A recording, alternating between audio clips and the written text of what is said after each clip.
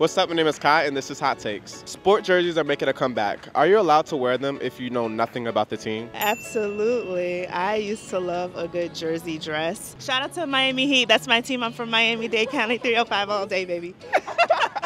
I think it's okay, but also good fashion people and great people with style, you always know what you're wearing. I think you have to know what you're wearing. I mean, if you have some specific things written on your jersey or whatever, you better know the history of it because it's kind of heritage of the piece of clothing you're wearing. Definitely yes, because no, seriously, I'm an artist and I really love when people know the context and history, and I think it's the same with design and fashion. So even if you wear a t-shirt with a band, music band for example, you should probably know at least 3 songs. Like you at least have to name them at least. I feel like you should know the sport and the team. You don't have to name the player on your back, but if you're wearing some basic knowledge about it. It became one of those gray zones where it's cool if you know something about what you're wearing. I would probably inform myself of what jersey I'm wearing, but I think it's okay for people to just have fun too. I feel like it's acceptable if you're from said location or said country of whatever jersey you're wearing, but if not, it's kind of just